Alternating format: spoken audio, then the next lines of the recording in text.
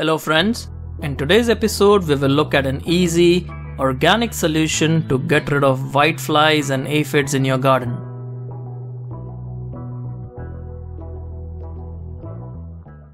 So this product that we are seeing today is the sticky whitefly aphid trap that claims to control whiteflies, aphids, fungus gnats, leafminers and thrips.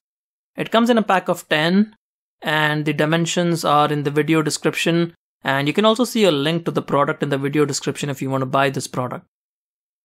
So as you can see here, these are pretty much very straightforward yellow colored traps that have this coating on them that you just peel off.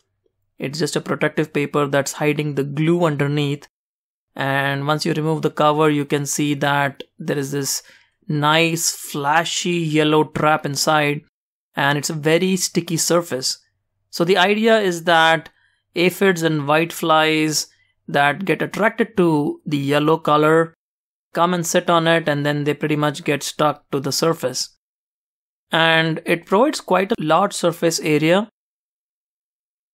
And it also comes with these ties that you can use to secure these traps easily to any kind of post or some area.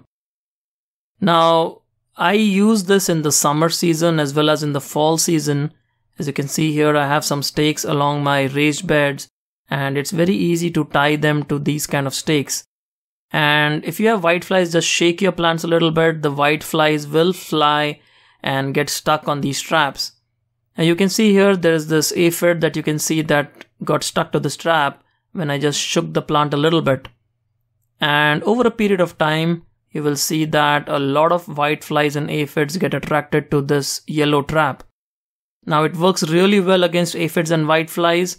I've been able to successfully control aphids and whiteflies easily in my garden by using these traps.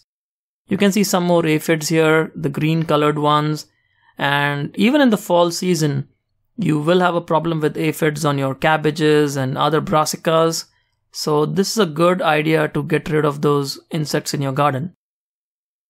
And as you can see here, over a period of time, you will see more and more insects that are attracted to this trap. And the best part about this trap that I found was that the beneficial insects like bees and other pollinators do not get stuck on the trap.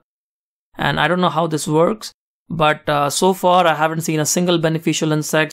It's only the whiteflies, the moths that lay eggs on your plants that form the loopers and the caterpillars that get trapped in this trap.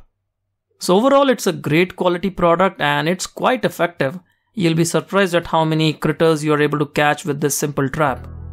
So there we have it, folks. That was our review of the sticky whitefly aphid trap.